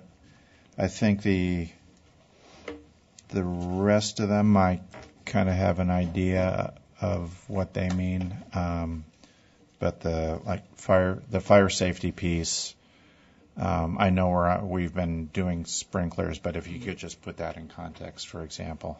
Sure, I'll do my best to run through them. I'll do the physical facility improvements. So our fire alarms, fire sprinklers, the majority of that number there is fire sprinklers. Certainly, that's an important component. Fire alarms are typically people consider more about life safety, getting people out, okay, and sprinklers are more about saving the structure. So we've been focusing on alarms, and we have an agreement with the fire marshal, and we're going to be up to date on our alarms. Sprinklers often are done in conjunction with other work. And so that's where I think you'll see a lot of this is done. As we do other work, the sprinklers will be a component of that versus an independent project. Asbestos, we actually have a lot of great data on our asbestos assessments. We have prioritizations of categories of work for asbestos. So we've taken care of much of the high level exposures. We have, yeah. And we can get some detail too of what we look to target next. And asbestos over time will deteriorate. So certainly some of these scopes of work like that one, even though it shows 0 there with the bold blue numbers, I think we would want to allocate some funds to go after what those kind of higher priorities are. Asbestos also is often very much done with other work. When you do mechanical work, there is a lot of asbestos that's involved in the mechanical work. Does that get wrapped up in that mechanical number, or is that we would throw in a bit of extra money to take care of the asbestos? Because that is a great question. It's a little bit of column A and column B. Typically, when we have funds that are allocated for a scope of work, whatever the impetus for doing that work is where we fund it from. So if it's a roof and it has asbestos work, typically the roof funds will take care of everything because there could be 4 or 5 other different categories. It's just a simpler way for us to account for it. There are exceptions when we go to do something fairly small, like a flooring project, and 90% of the cost is asbestos. And so sometimes we'll augment that way. Our electrical systems and plumbing, so these are our systems that were, these numbers were assessed in the FCA. Both are very poor performing systems. We expect that we will have some critical need there over the course of the bond. A lot of again, our other improvements, if we go and we do a mechanical system, there's a good chance that we're going to be replacing that electrical system or doing a significant upgrade to it because it just can't handle the new system. I would advocate for high efficiency everything. Absolutely. And low flow water toilets. We'll get you some good data on what our standards are for when we go in and do this type of work. Yeah. You could also go. Yeah. We'll get you some good. So when we first started computerizing stuff back in the 96 bond, 95 bond, whatever that year was, we did a bunch of electrical work because the circuits were built for a coffee maker. Mm-hmm. Right. Are there risks involved if we made this investment and everything that Don ever wanted? Is there risk involved in that the electrical system in our schools would be prone to blowing out fuses and/or fire risk? Well, any project, and I know Don has infrastructure costs, I'm not sure if he's factored this in, but we will go and we will look at what the electrical capacity is. And therefore, if we need to upgrade the electrical capacity, we will do that. Then it will just become an ancillary but critical part of the project, a required part. That could be quite a bill? Yes, absolutely. Okay. So that's part of the other non-committed piece, that's part of the options. I have a question here about Smith. It looks like this contemplates total replacement. $56 million. It does. Last time we checked in with that little building, it seemed like the main part of the building needed some maintenance, but we get rid of the rotten side of the building, and then we still have a potentially functioning school with just a little bit of love and investment, right? But here we see $56 million. I'm going to turn and see if Patrick can refresh my memory on that estimate. Somebody have to refresh my memory. And just get back to us. But last time we talked about Smith, the prevailing wisdom was that it didn't need a complete replacement. We need to get rid of the decrepit part of it and then fix the rest of it. So we hired a firm to look at Smith and the options. They looked at to bring Smith up to a fully operational school. I think they had two options they looked at. I believe, if memory serves, and we'll confirm this, we'll get you the correct information if I'm incorrect. This $56 million is to bring it up to a fully functional school with 3 sections, with an addition, a gym addition. And so we're redoing the main building, full renovation of the main building, building an additional gym wing, a media center. I mean, there's... Bring it up to the educational suitability. Yes. Yeah. That's so it's... But we'll confirm that.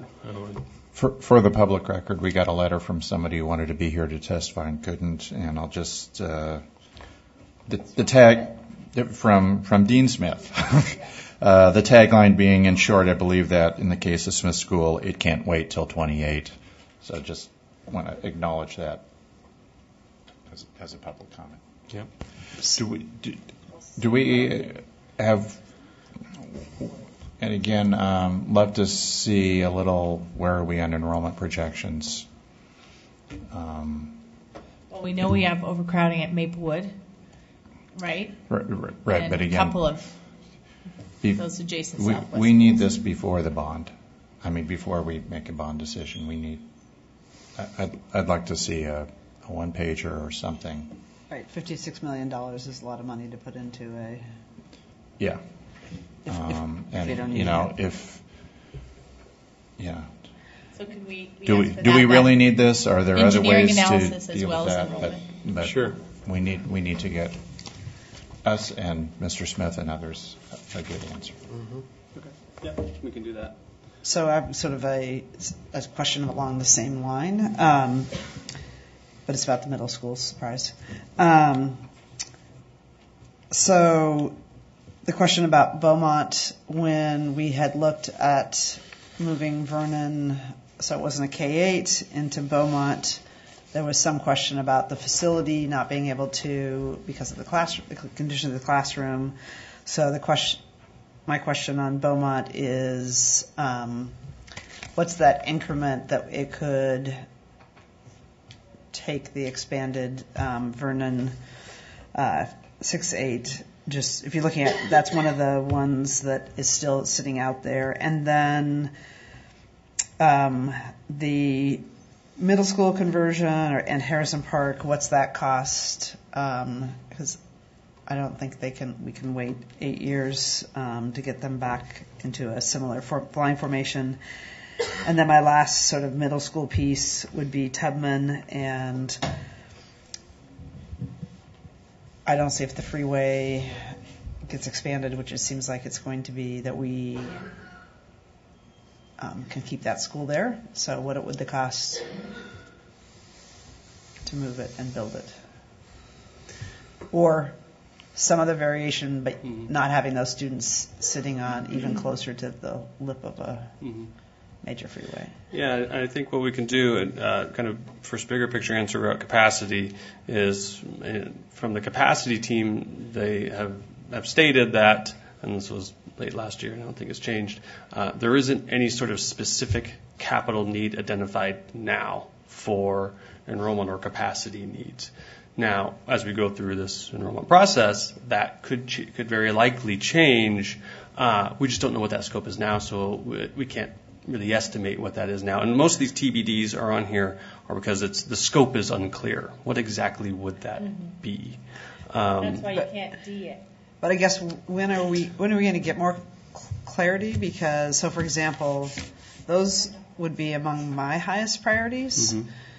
And they may not be much. It may be you need a new science lab in Harrison Park and some classroom reconfigurations to have it be a more of a middle school format. But it seems like we need to know that, because otherwise, if we have an 8-year bond, it's not going to happen for a decade. If we Unless haven't priced you have it out. funds available for capacity changes.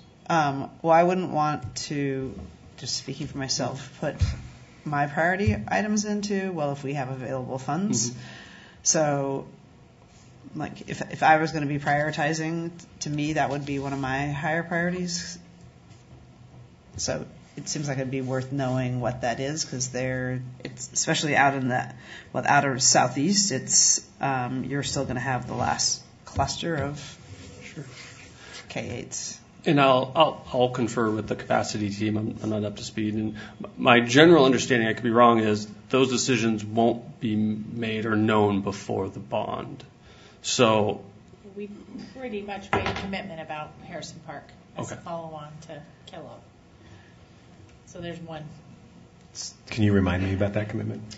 Well, just that in our enrollment balancing discussions and the work that we're doing, we have put forward a charge to say we want to figure out the feeder patterns for Kellogg, and at the same time the feeder patterns for constituting Harrison Park as a middle school.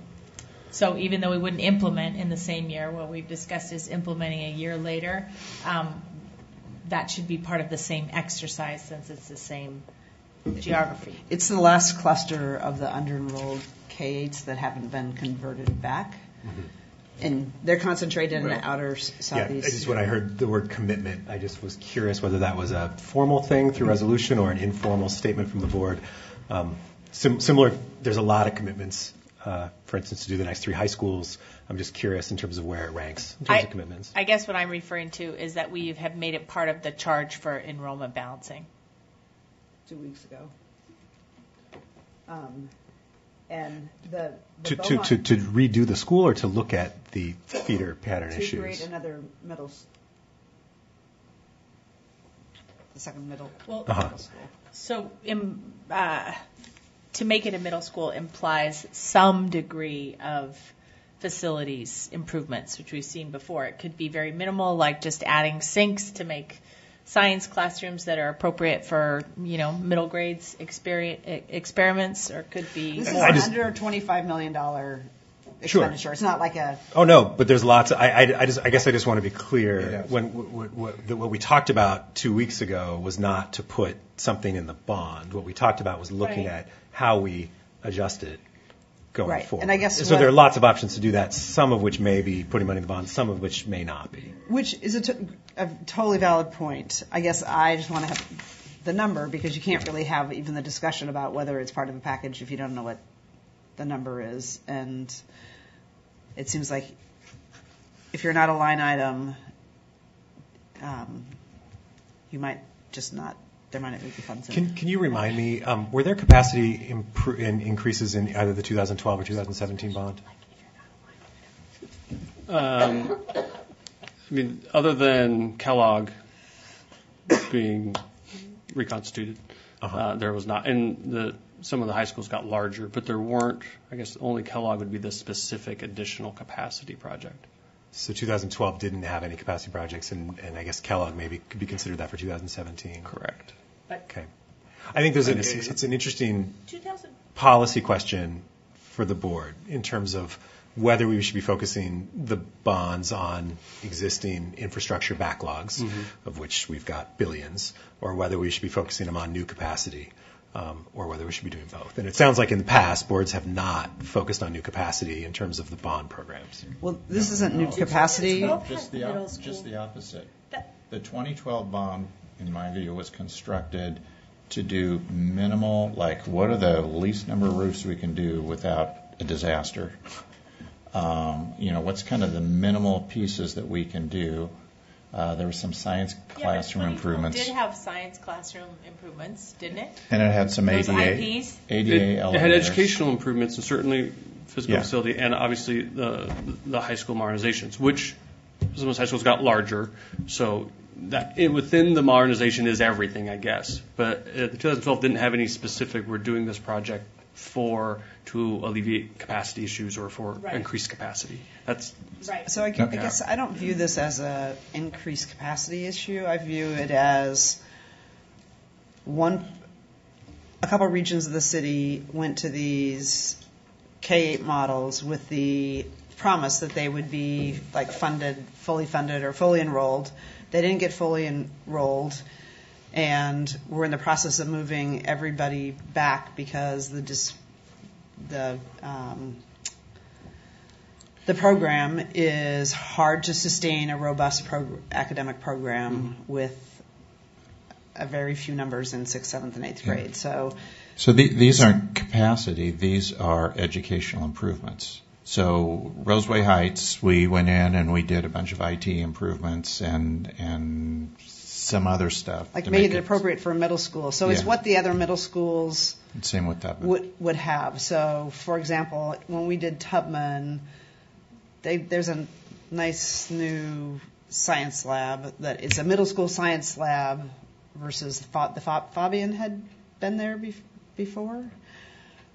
So it's if you take like let's take Jackson, like they never went to the K-8 model, and so they wouldn't have to go back because they've always been a middle school. So this is like you're taking buildings that haven't had middle school students in them and taking kids who are getting a diminished or less robust academic program and putting them in the appropriate setting. So it never happened in a lot of neighborhoods. They just never went to that model. So it's not really. So this is like a go back almost. Is the best way to describe it. But it also aligns those building facilities for middle schoolers aligns with our vision. And the problem with Kellogg is they probably would have just reopened Kellogg if it hadn't so deteriorated. So that would be not new to capacity. It would just been you to reopen the middle school that was there in the neighborhood, but it had so deteriorated when it was closed for a period of time that to get a middle school, you just had to create a new structure because one didn't exist that was functional for. Yeah, I guess maybe the difference, maybe it's the capacity is the wrong word. I guess maybe the difference is that we're potentially talking about changes here to meet educational not specifications, but whatever we call them, but not because those facilities are necessarily the worst facilities in the district. So there's a difference here when we look at the physical facility improvements, right, or even the educational improvements. What the staff have done a really good job of is sort of going back and saying, here is this huge backlog, massive, which we won't take care of in 2020 bond, and here's how we begin to prioritize that. There is a difference between sort of looking at the worst of the worst versus looking at changing these to adapting them to be more suitable for middle school students. I mean, it's a different nature of investment. Actually, it's not really. It's a total equity issue. These students were put in a diminished educational, not intentionally. I mean, we didn't know that at the time when they got converted over. The board, the superintendent, staff wasn't anticipating they'd be under-enrolled and you would have a very much less robust program. If you have 150 kids, you have a very different program, middle grades program, than if you have 700 students. And because of how it happened, it mostly happened in lower income neighborhoods, often with majority students of color in those schools. And so this isn't. It's a totally. To me, it's like not even a comparable issue. Like what? It's not really a facilities issue. It's a like. Oh yeah, that's what's what I'm the right saying. Programming I'm saying issue. It's a very different thing. But from a board perspective, if it's still a zero-sum game, we have to invest in one or the other. So it is challenging, right? But as a board, we need to figure out, do we make those investments in that, whether we call them capacity or whatever the word is, or do we make investments in our physical facility improvements in throughout the district. So they are hard to compare, and yet we will have to figure out a methodology for doing so. But so that's why I'm wanting the numbers, and I don't think it's actually not that big of a number compared to a lot of these other numbers, I don't think. But well, they're in line with several of our blue line items here, because what they are is it's an item that doesn't meet our educational suitability criteria. So if you are supposed to be a middle school, you're supposed to have these spaces here, and if they don't, it's just like any other one of these items saying, from an educational suitability perspective, you came up short on this. So it's not a different entity altogether. It's just a different line item. It could be. So I think last year we spent like visual and performing arts or something. $4 million just trying to make small added improvements to the academic program to try and get some equity. And part of the conversation was about actually at a certain point it doesn't seem like it makes a lot of sense because you're adding more staff into a very small base. But so actually what makes more economic sense is have a larger student body, and then there's more efficiency in the academic programming that's offered. So just another way to look at it. So you may have an operational savings. Right, because Great.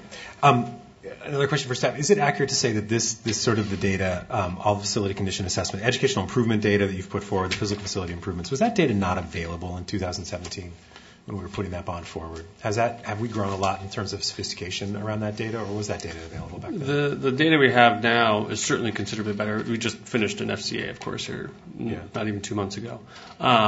But certainly we had some data. So I think the magnitude of a lot of it was known. I just don't know if we have the level of specificity we have now. With that. I was going to say we didn't have the breakdown. And I guess, and maybe this is not a question for you. Maybe I should call up some former board members. I'm curious though whether there was a discussion in 2017 around all of these infrastructure needs that we've gone through in a lot of really good detail today. Whether that same trade-off came up. Do we do a high school or do we do some of these back? Because again, the data helps inform the issue, but the issues were still there 3 years ago. Right. I mean, in the same magnitude, pretty much. I would say from my experience, there was very little conversation about that because it was upstaged by the emergent needs around health and safety. So we were not discussing for the most part. I mean, we talked about roofs and what was going to fail imminently, but we weren't talking about mechanical systems really because we had these very emergent needs around health and safety. And around that, because I know that was the lead sort of issues, but was there a discussion at that point about only doing 1 or 2 high schools in order to do more health and safety work?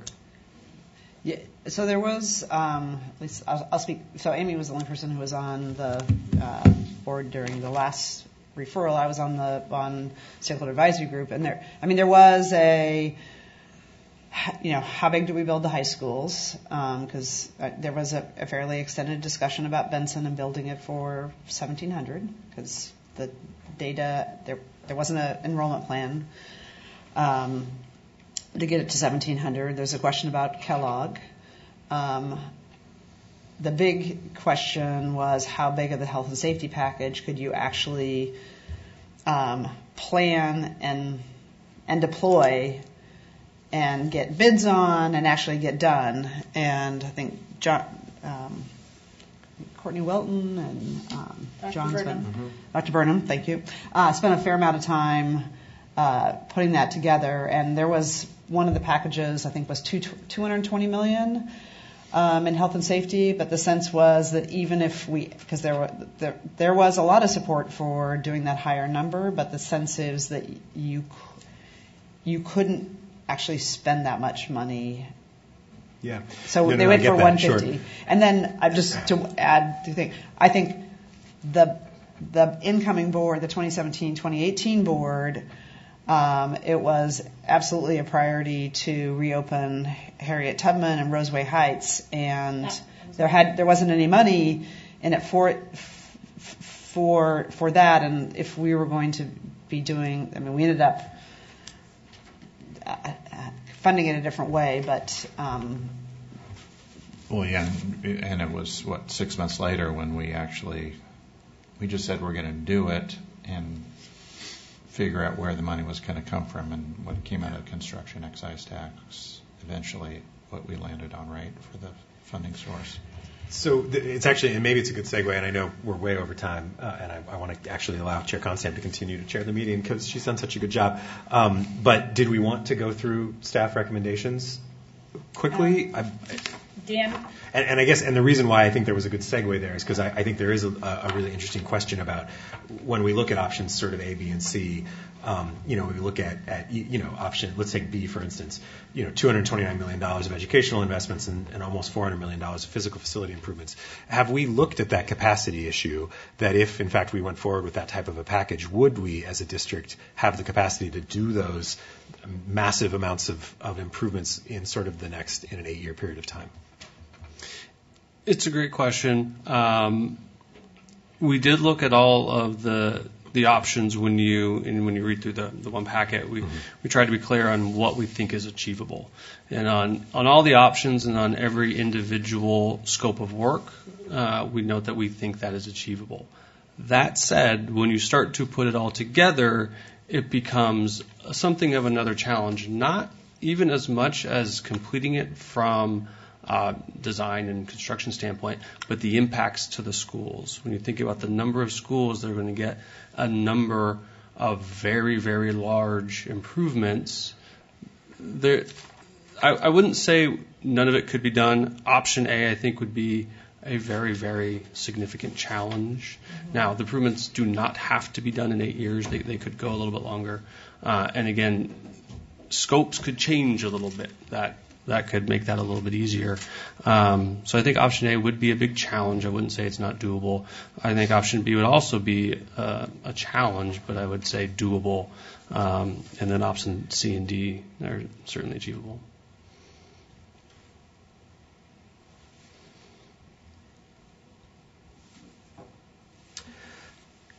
So in terms of next steps, I guess there was you did not go over the community engagement plan tonight. No. So I think that would be useful for next Tuesday's board meeting, board work session, because I think it'd be good for the entire board to hear that and weigh in on that. And I guess the question, maybe putting this back to staff. So when we had sort of a conversation, the goal coming out of next Tuesday's, so the goal of this was to begin this conversation with the committee and all interested parties. We'll have the full board next Tuesday to go over some of this material again, but really to begin to talk about what do we want to be sharing with the community. Do we want to be going out with 4 options? Do we want to be going out with 2 options or 3, somewhere in between? That's sort of the end goal for next Tuesday. It is. The thought for the exercise tonight was to do the exercise and ask everyone to report out their number 1 and number 2 options after they made some adjustments. And if all things align, everyone had the same number 1, number 2. Well, that made things a lot easier for the goal of on Tuesday. I think we really want to ask the board to say, okay, what are the 2? And so this would be more of an informal, what's every individual's 1 and 2, and then but next week really trying to say, okay, board, can you come up with your number 1 and your number 2? And you did not do that exercise before I got here, am I right? That is correct. Okay.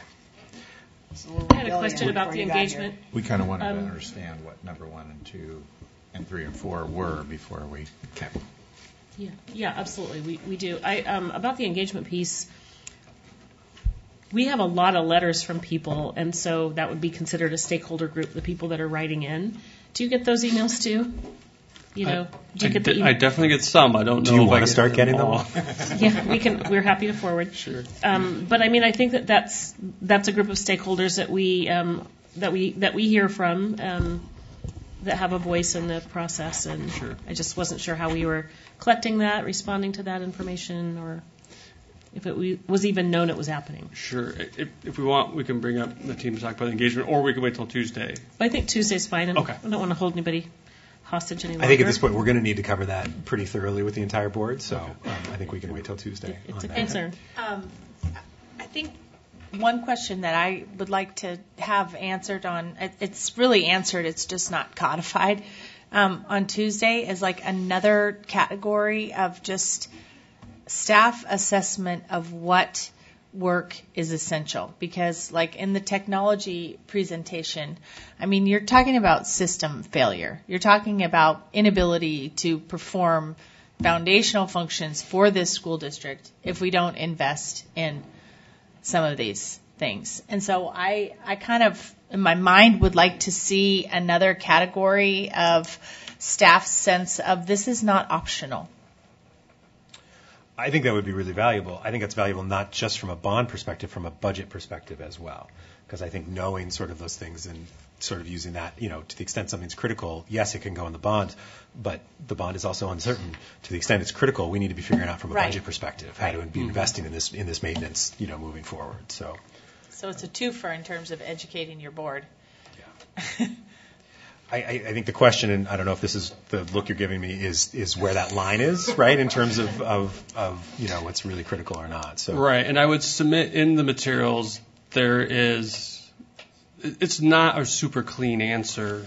There's a lot of variables. And it's not going to be. I mean, right. So I think the materials try to call out of this is what staff believes is critical, and if we had our druthers, here's option A.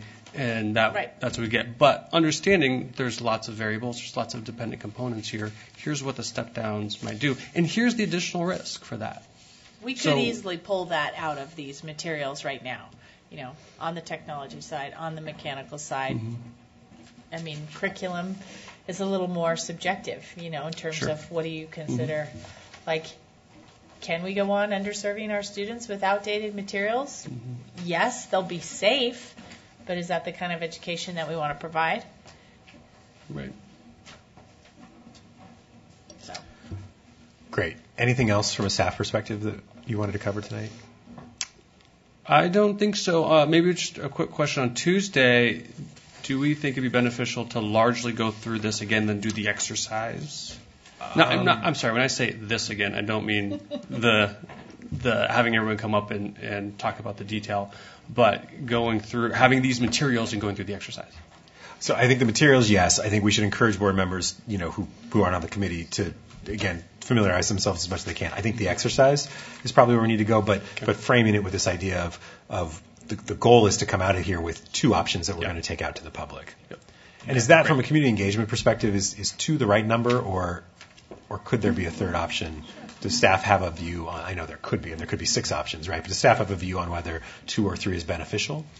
I'll let anyone come up here and yell at me, but 2 is the number that we were talking about would probably be the best. Okay. That said, if there's compelling reasons to do others, then there's compelling reasons to do. I have very strong feelings about limiting the number of options because of just decision overload. Sure. And Absolutely. fatigue. I used to work in the interior design world, and if you present too many options, it's better just to it's red or blue. We could present A or B. Present 2, and how would you tweak these, or where is your central tendency? I'd like this one better than that one, but I'd like to tweak there. It's like the eye doctor. This one or this one? Yeah. No. Yeah. No. Yeah. Okay. I just think it's better to have 2, not well baked, but 2, clear options for people to vote on, and people can provide feedback on either, because having too many decisions never works out well. Yeah. So I think diving into talking a little bit about what we're talking about with, the community engagement, diving into the exercise, we can try and bring Director Lowry up to speed. So. Okay. Yeah, I want to appreciate the non-committee board members, non-official committee board members who are here to that'll help us here or online. Director Moore on the phone. Any other questions from board members before we adjourn? Thank you for staying Rita? late. Okay. Yeah, thank you very much, everybody. No, I think people have covered it. I just want to second the request for the not optional list. And when we go out and do community engagement, I think it's important to inform people about the potential consequences of not doing some of this work, because they won't otherwise know. So that's all. Thank you. Great. Thanks, everybody.